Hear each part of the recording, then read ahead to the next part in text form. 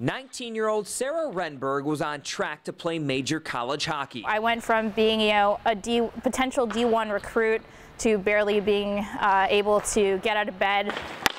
2 serious concussions ended the Churchill High School grad's playing career. There is some anger in terms of what I lost, but I think over time it's really turned into something positive. Driven by her personal experience with concussions, Sarah helped start the Headway Foundation. The nonprofit organization promotes a safer sports culture with concussions through education. Headway is entirely driven by athletes who have had career-altering concussions with a goal of making sure the injury is handled properly for the next generation. We explain to them our stories and the importance of recognizing symptoms, reporting symptoms.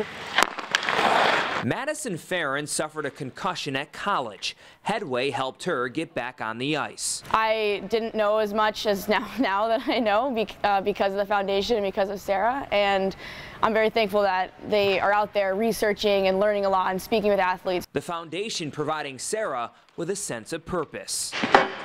I found something that makes me just as proud as when I would make the right play or score a goal. And so I think it was important to me to find something to care just as much about. Proving when one door closes, another opens. I'm Scott Abraham with our Rising Star.